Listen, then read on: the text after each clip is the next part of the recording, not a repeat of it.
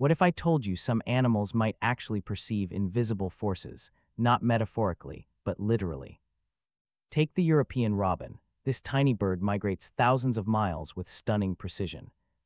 But how does it know where to go? A leading hypothesis suggests the answer lies in its eyes and in quantum physics.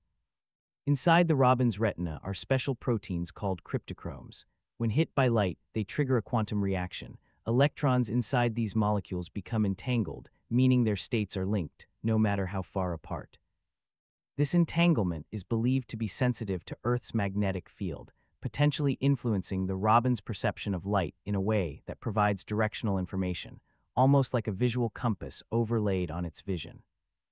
The bird isn't just guessing direction. It may be using a quantum-based mechanism as an internal compass.